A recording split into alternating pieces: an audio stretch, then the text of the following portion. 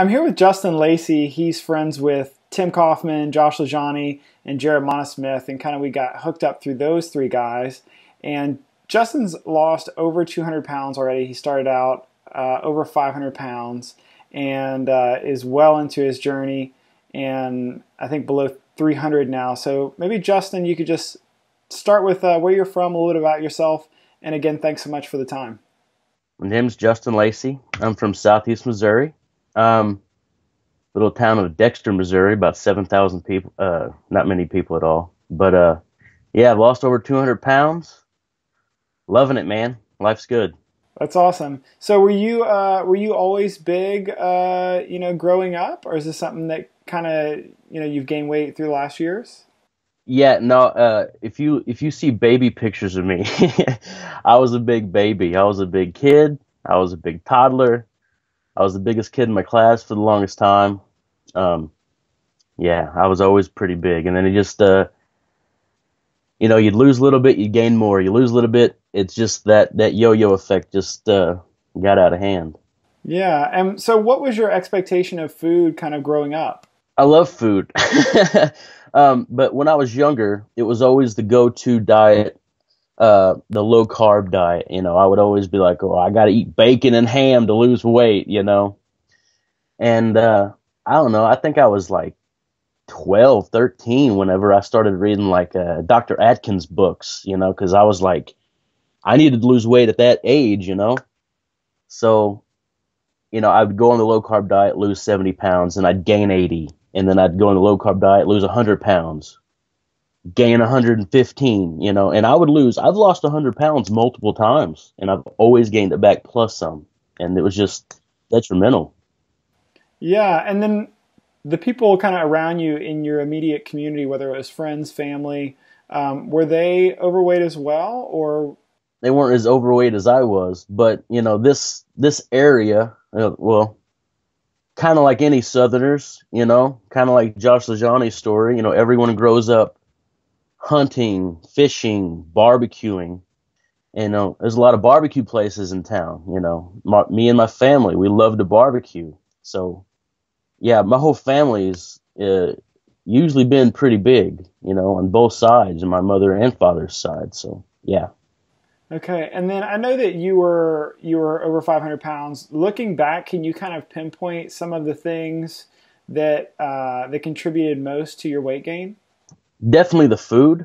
I'm pretty sure the food addiction factor was a big thing. I was never really active. The sedentary lifestyle, plus all the extra calories and all the just junk that I ate, it just added up over time.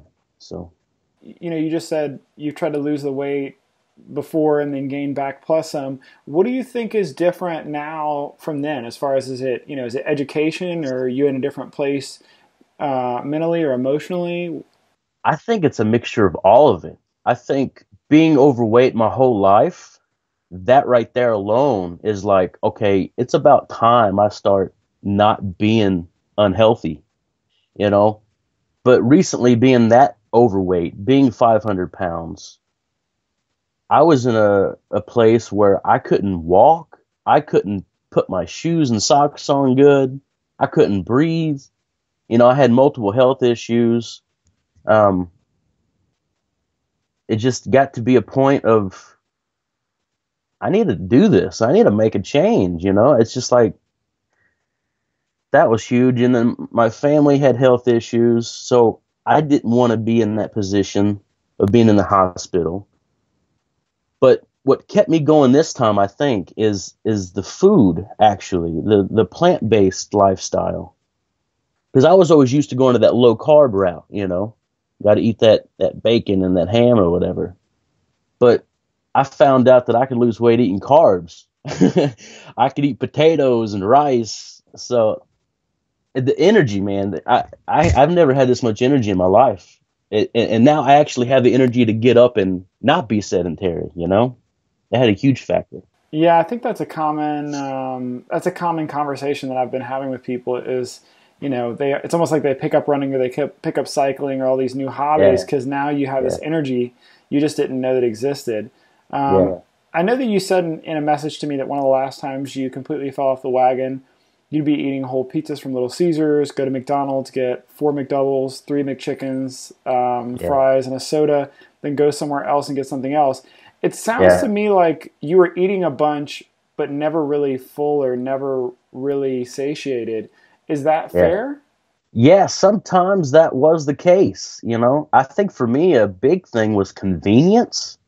You know, how easy is it to just drive your vehicle into a window and grab a huge bag of food for $8, you know? I mean, that right there was pretty convenient, and it was just so pleasurable as far as, you know, McDoubles from McDonald's or fried food or whatever. It's a lot of compacted calories, and it makes you feel, you know, it all that serotonin release, you know. So I think it was an addiction factor too. Yeah, I think if we were to go back a few hundred years and were to give people a video of watching somebody pull into a fast food restaurant and just handing out what would have Yeah, taken them weeks or months to get to, they'd have been pretty surprised. So yeah, you mentioned, it was fast, it was cheap, super pleasurable, and then I think in your message you just said it there, you were physically addicted to it. Do you think hmm looking back at the time you realized that you were addicted, or is that just something that you've come to realize now, having that hindsight? I think it was a realization after I started this journey. I never really considered it before. I guess it was sort of a denial thing, maybe. Because I mean, like, I'm not addicted to something like food. You know, come on, that's ridiculous. But looking back on it, it's just like, well, of course I was. You know, you have people who are addicted to this drug, that drug, alcohol, whatever, and they have these symptoms or side effects, and you can physically see it, you know? Well, I was physically swollen with body fat, you know? That I was physically addicted to something because it made me have these side effects, obviously. So, yeah, I think it was a huge realization of an addiction afterwards. And I think you also said that you had some medical issues. Can you kind of talk about Yeah. that a little bit? For I don't know how long. Um, I had, you know, once the weight got pretty up there, I had really bad tendonitis in both my ankles, both my feet, and you know, it would get inflamed all the time. You know, there'd be some days where I would just wake up and I wouldn't be able to walk because the pain would be so bad. So I'd have to either use crutches or I'd have to use like if I didn't have crutches, I'd have to use like a chair, you know, to rest my knee on. So I'd have to limp just to go use the bathroom or go to another room or something. Um, so that right there was a horrible health issue, but I also had lymphedema really bad, which a lot of people say that it's not curable. But my left leg would get swollen to be, I mean, huge because I thought it was something like elephantitis or some crazy disease. You know, I didn't know. But after, you know, learning about it, you know, it was lymphedema. It was the lymphatic system got clogged up with something, and my left leg would literally like leak this lymph fluid, and it's not normal for your leg to leak water or whatever it was, you know, and that was scary. But after doing all the research with the plant-based stuff and all this science research, you know, just in-depth stuff, it just finally went away after lots of exercise and lots of eating right. And then, yeah, it's gone too. Like all my health stuff is gone. I also had another health issue with my right eye to where it would get just cloudy. Like half the time I couldn't see out of my right eye. It would just get so gunked up with stuff. And they call it eye fishing syndrome. And I'm pretty sure that was due to a lot of smoking because I smoked a lot of cigarettes. And I quit smoking and ate healthier, and it cleared up as well. So yeah, all the health issues Wow. gone. I think that you also said you had normal obese issues, which included digestion issues, hemorrhoids, exhaustion, struggling to put socks and shoes on, amongst other things. Was that something that were those things that you dealt with privately, or were those things that other people were aware of the fact that you struggled with them? Yeah, well, a lot of those things I wouldn't really be too public about, but when it comes to digestion stuff, there'd be times where I'd go 4 or 5 days a week without using the bathroom, because I mean that's being clogged up, you clog the system up, your body's not going to work right. But that right there was a source of a bunch of the diseases I had, all the health problems I had, uh, hemorrhoids, the fatigue, there's probably stuff that I had wrong with me that I didn't even know about, which maybe that's a good thing. I don't know. but yeah, it's a lot of bad stuff was wrong with me. Wow. I think you said that your mom had a stroke, which in your words you say was scary as hell. You said, Yeah. I didn't want to have some family members crying over me at a hospital because my ignorant self was being self-destructive, and over what? Food.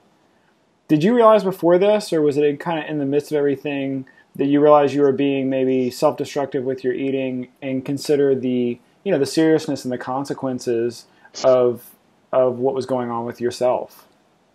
No, it hit me like a truck, man, because your whole life, you're just a big guy and you're just used to it, You don't think about your actions putting you in a hospital the same way, she didn't believe that her lifestyle was going to make her end up in a hospital with her family members surrounding her, crying over it. And then I got to thinking about, whenever I'd get emotional about her in the hospital, I was like, well, what if that was me? What if I was laying there and they were all upset? Or what if I would pass away because of some heart disease or health problem? It all because I was ignorant to the fact that I was being self-destructive, And that made me upset about everything. I was like, well, why would I want to do that to myself or my family or my friends, So yeah, it was pretty hard hitting.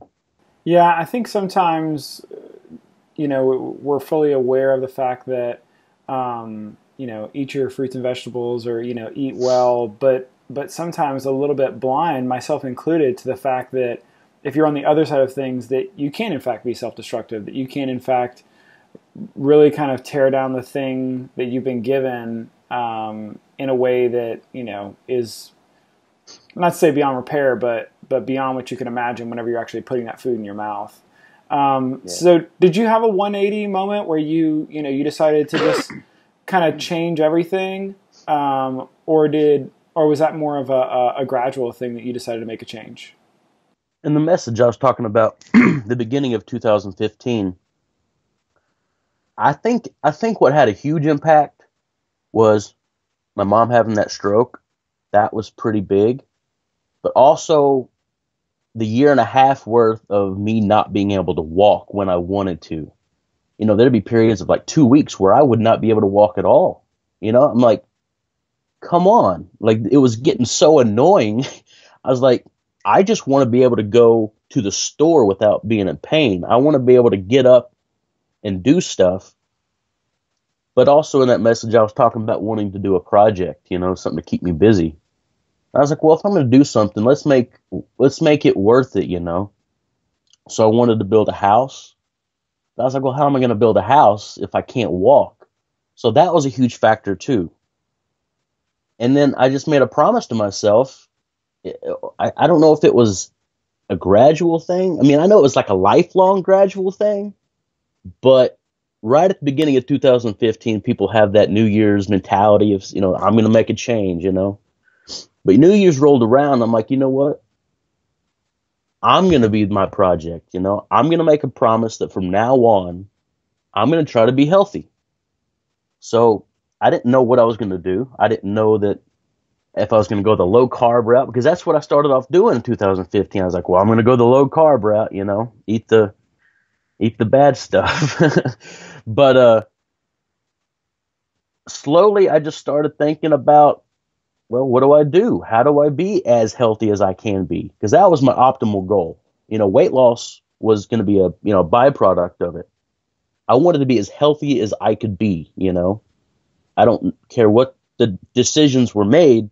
So I started, adding in more smoothies because I saw a lot of infomercials about people drinking smoothies. That's got to be healthy, right? So I started doing more smoothies, throwing in more vegetables.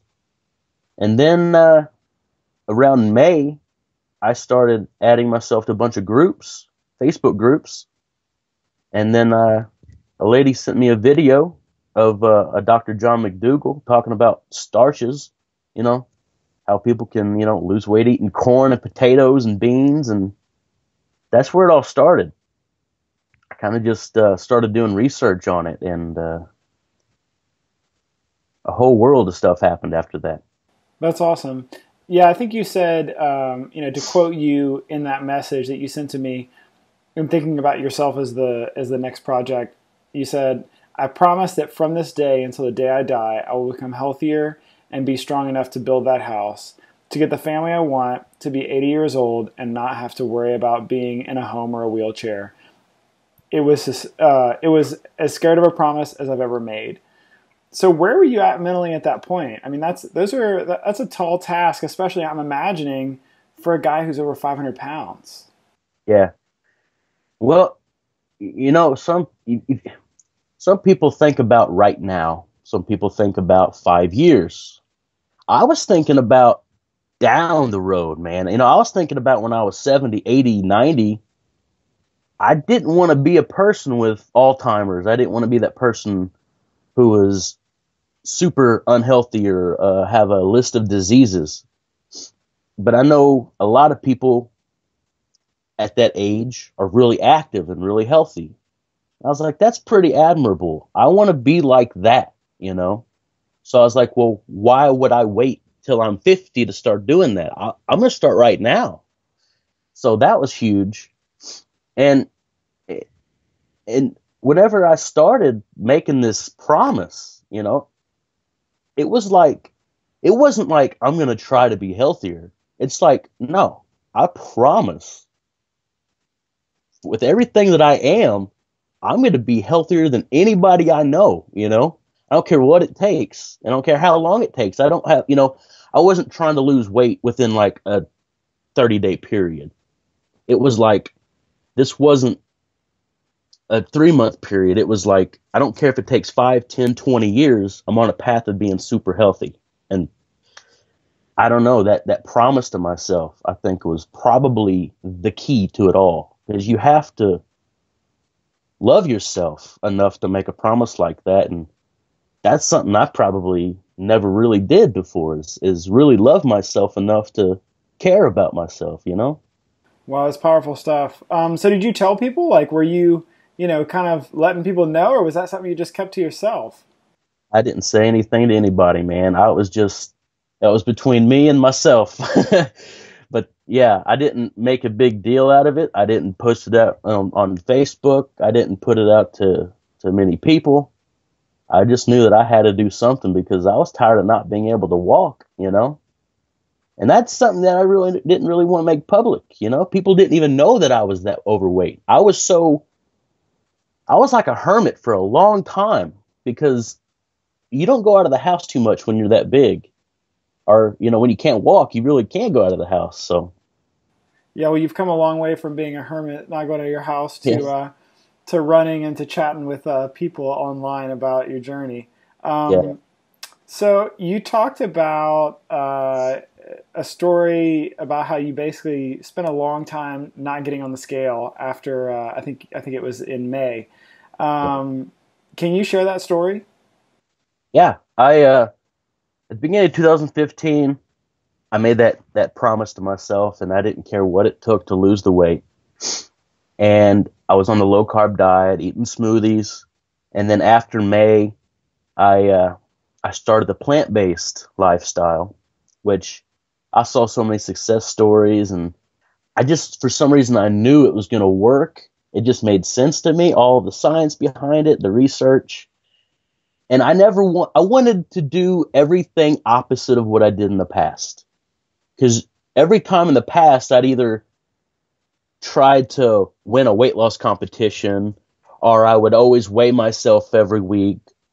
Everything that I used to do that didn't work, I wasn't going to do that because obviously it didn't work. So I tried to do something different.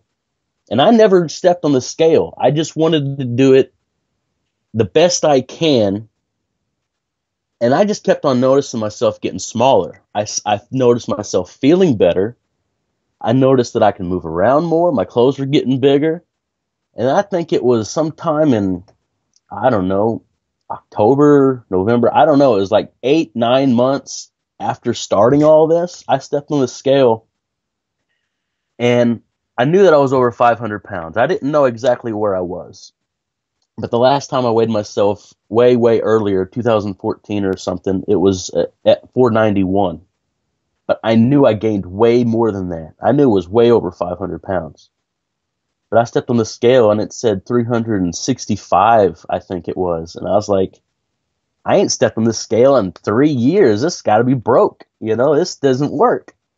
So I woke my brother up. He was in bed. I woke him up. I said, hey, you have to step on this scale because this isn't right. This don't make sense.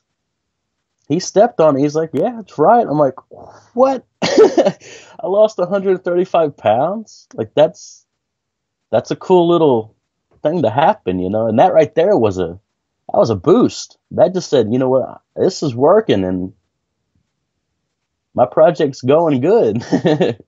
Yeah, there's certainly no denying that it's working, to say the least. So I know that your lymphedema, I believe is what it's called, is gone. Your other physical or medical ailments that you had are gone. Any surprises or things that have kind of happened, or any ways in which life has changed that surprised you during this process? Yeah, my movement, man. Like in high school, you're younger, you're a little bit healthier because you're younger.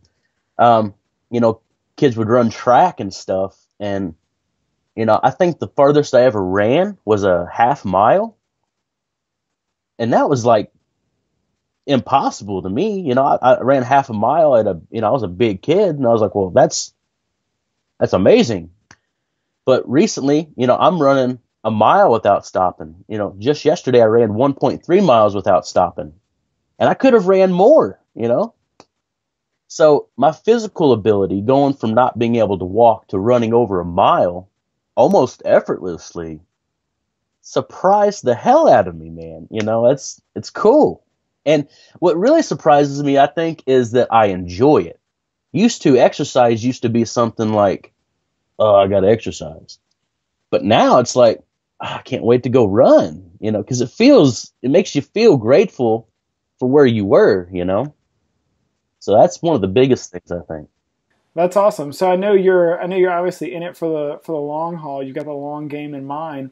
Where do you see yourself, whether it's physically, or life? Like, what are your goals for the next year, 5 years, 10 years? I think immediately, my goal is just to keep on doing what I'm doing. I want to get healthier, cleaner, stronger, faster.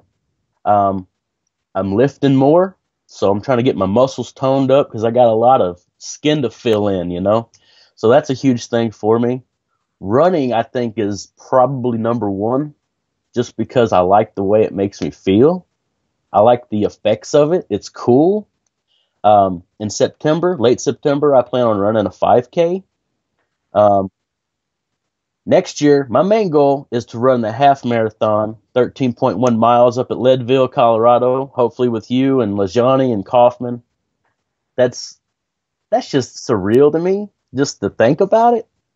But it's not impossible to me now. And that's what's cool. It's like, it's a game, it's like I gotta reach level 13 or whatever, So that's my next year's goal. And then after that, I just want to keep on getting better. I want to get healthy and faster and more abilities, man. I'd like to take that half marathon, go up to a full marathon, do triathlons, whatever, just something to test myself.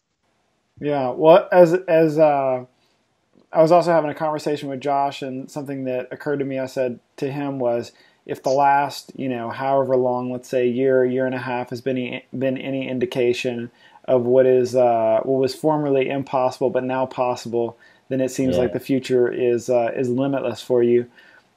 And I should also say that, just to warn you, the Leadville is 15.5 miles, which I did not Oh, fully realize when I hey, that's signed up cool. for it. But hey, what's another few extra, right?